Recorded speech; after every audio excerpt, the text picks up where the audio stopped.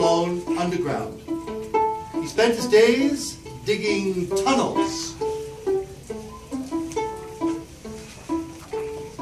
At night, he ate his supper in front of the TV, and then he went to bed.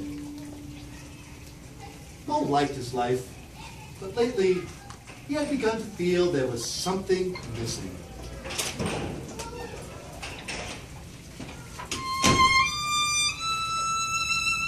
One night, on the television, a man played the violin.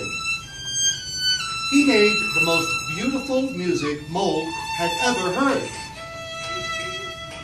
So the next day, he sent away for a violin of his own. Every day, Mole checked his mailbox. No violin. Finally, after nearly 3 weeks, it arrived. Mole was so excited.